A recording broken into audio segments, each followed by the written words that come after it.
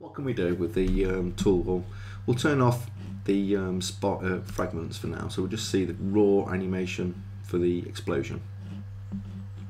What I'm actually going to do is just explain about the colours, how the colour actually works. If we select a base colour of say black, so it's all completely black, and say no merge on the colours, and pull all the colours down.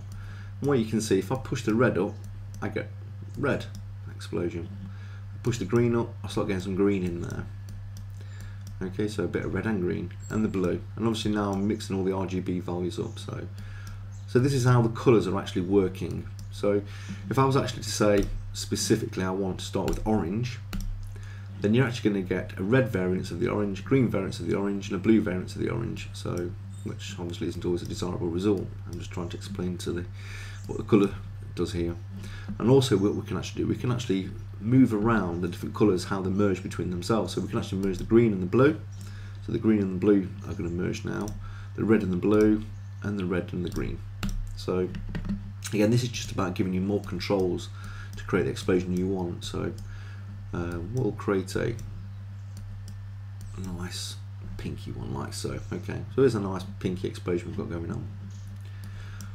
What I'm going to do is just quickly explain to you about the particle configurations down the bottom here and how this works. A lot of people have asked this in the past, but it is quite straightforward really.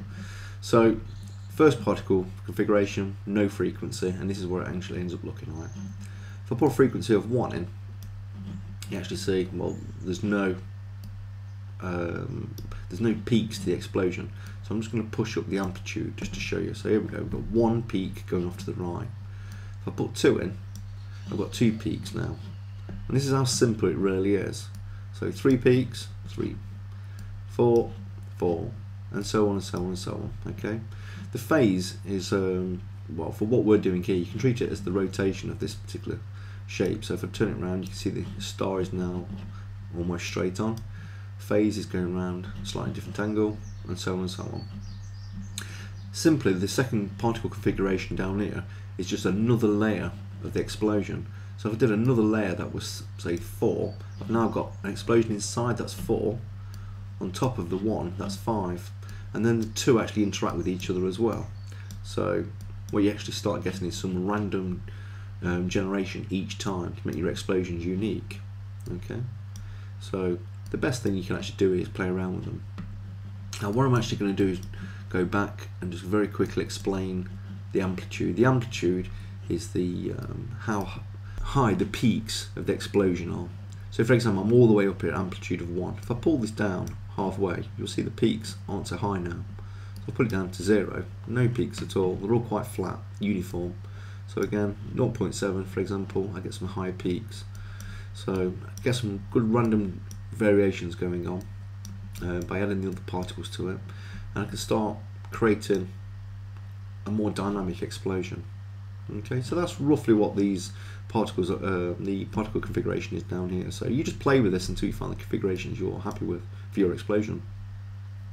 Okay, what we're going to do now is just have a look at the life of the explosion, the step, the radius, etc, etc. Well, the radius, I think as you can imagine, that's not actually necessarily the radius of the actual explosion. It's actually works in conjunction with the life of the explosion to work out how quickly the explosion ends. Based on the radius, based on the life of the particles. So if I pull the particles life down as well, you can see very quickly it dies. But if I push the radius up, the particles go out further. So I'll pull this right down again, and we'll push the life up a little bit. Okay. Steps is actually going to be how many of the ember particles are going to be created inside here. So you can see not so many, and quickly fades out. So I'll push this all the way up. Lots and lots and lots and lots of these embers being created, and again for this example we'll make it quite small. Now then, the sparks is these inner sparks that you may have noticed a moment ago, and that's, if I pull the steps down, you'll see that's these little fragments coming out now. So if I put lots of sparks in, you'll see lots more sparks coming out. Okay, so just push it all up, there you go, lots and lots of sparks. Push it down, not too many. Okay, so just push this up, make our explosion last a bit longer while we're doing this demonstration. Okay, So here's our explosion. Next one down is the speed, and that's quite simply how quick actually the overall explosion takes place. And I'm just going to have slowed it all down now.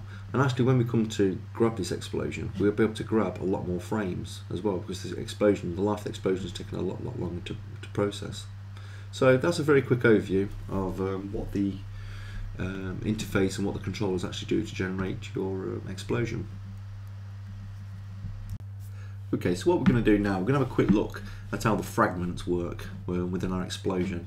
And we can choose different fragments from the frag effect here, which is like a shattered effect, and how many fragments appear on the screen. So we'll just pull this down a little bit to give us a less. We can have the coin effect. There you go, the coins are exploding now, and the actual fragments do follow the pattern of the actual particles as well. So if you put the peaks up a little bit, there we go. The actual coins do follow, in this example, the peaks. Likewise with the rocks, so you can have rocks in your explosion, or the hearts. There's some hearts, or the stars, and the sparkle, or the glow. So we'll stick with the glow for now.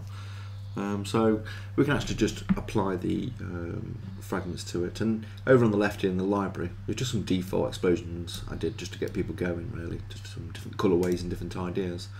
Another thing you can actually do is actually save your explosion now. So if you actually say save, you can actually say, well, I'm going to save this as my explosion 1.